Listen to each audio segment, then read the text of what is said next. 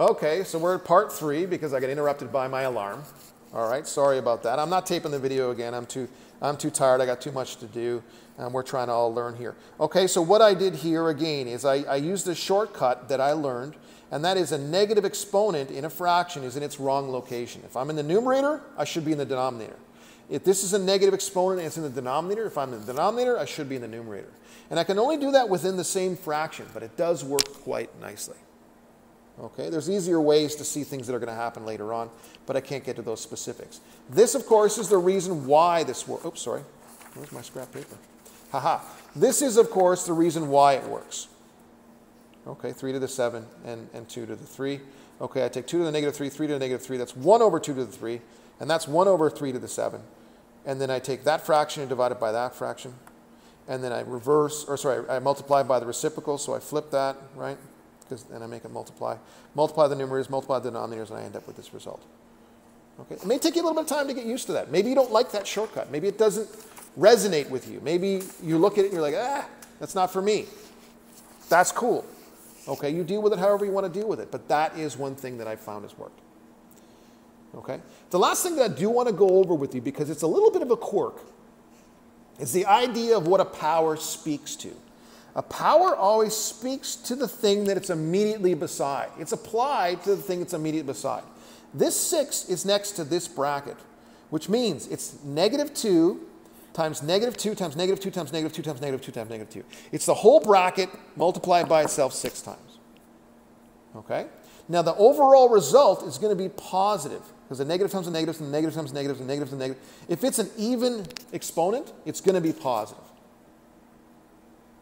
However, then it's 2 to the 6 as well. And so it ends up being a positive 64. If I take negative 2 to the 6, the 6 only applies to what it's immediately beside. So that's 2 to the 6. 2 times 2 times 2 times 2 times 2 times 2. It's not negative 2 times 2. No, it's beside a 2. So it's 2 times 2 times 2 times 2 times 2 times 2. That's who it speaks to. That's what it's abbreviating. It's abbreviating, I multiply what I'm beside 6 times. This negative is in essence a negative 1. Or a negative just coefficient, I suppose. But it is a negative 1. So that means I take 2 times 2 times 2 times 2, 64, and this ends up being a negative result, even though this is an even exponent. Don't just think even exponents mean positive.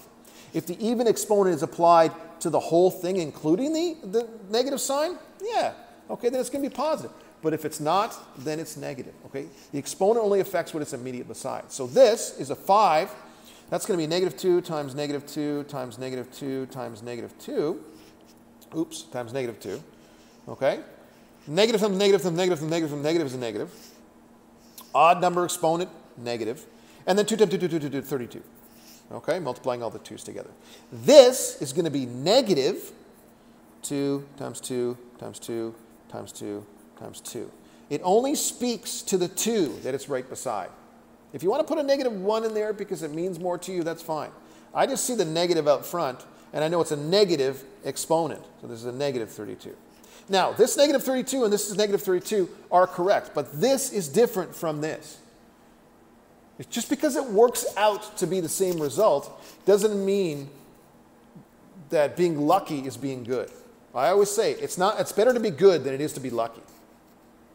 Okay? If you're lucky, you're not really good, which means you're not consistent. You've got to count on fate to give you the right answer. You don't want fate to give you the right answer. You want to be good. You want your brain to know what the right answer is and to get it right for the right reason at all times. Now, negative 2 to the 0. That's an interesting one. It's negative 2 to the 0, which is just 1. And it's negative 1. Now, this negative 2 to the 0, anything raised to the power of 0 is 1. Now, to write that out, I should write that out using negative 2's.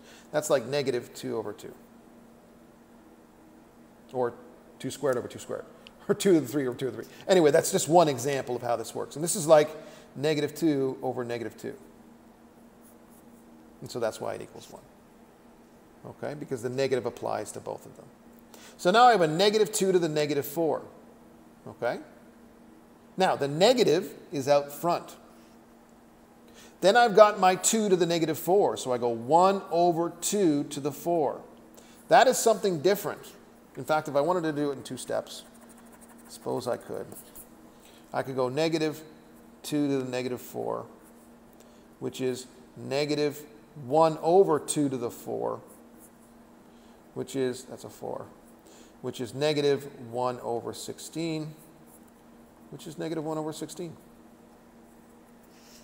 Okay? Negative 2 to the negative 4 is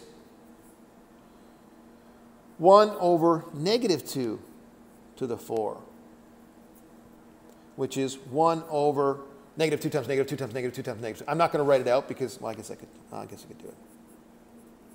It's annoying. I'm getting lazy. Shouldn't get too lazy. Okay, which is 1 over, that's going to be positive. It's 16, so it's positive 1 over 16.